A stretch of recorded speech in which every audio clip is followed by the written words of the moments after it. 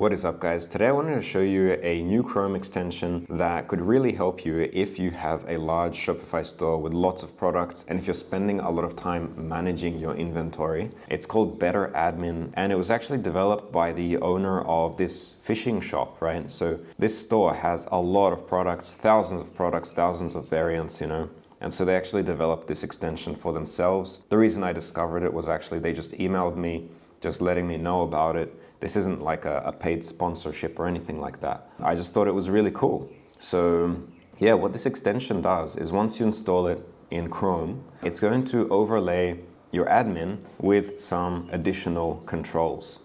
So the first thing that I like immediately is that it shows you your product count. This was something that was surprisingly difficult to do in Shopify before. Now here on my product page, it's also going to add these little icons next to each product, where if you click, it's going to show you a quick overview of all the information about that product. And it's going to give you some useful links to go to other pages. So for example, we can show all orders with this product, so we can immediately see how many times this product was purchased. This is a test store, so that's not a good example, but for example, on my real store, my ebook, let's take a look at that one, show all orders with this product, and you can see it will actually add this number. Shopify doesn't usually add the order count here. And we're looking at a filtered view of all the orders that included this product. You can also access a report very quickly. So net sales over time. This will open up an analytics page with all the sales for my ebook over the past month. And then it shows you also, the product tags and the different variants in that product. But what I really like about this app is that it enhances the bulk editor as well. So for example, we can go into the bulk editor normally this way, but we can also use the app to open up the bulk editor with certain columns pre-selected.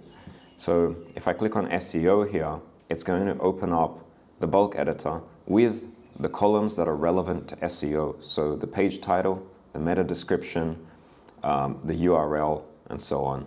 I can then go back and let's say that I'm managing something to do with the product images. I'm going to go into the Media Manager preset, and now different columns in the bulk editor are going to be pre-selected. We're going to have all the product media columns here, and I don't know why, but the product category, yeah. But mainly to change the images in bulk, you can use this preset. You can also modify the presets and create your own presets as well. So here you can add a product preset, give it a name, and then you go into the bulk editor, add any columns you want, and then you can save that preset as like whatever preset you made. It also has a really handy export function, so you can export all your products, for example, but only the columns that you actually need for your export. And you can also export any metafields that you might need, which is sometimes problematic in other export tools. And yeah, that's not all this app does. It also has a few handy other features, but it's free, so test it out yourself. I'll finish the video there. Leave a like if you found this useful, and I'll see you next time.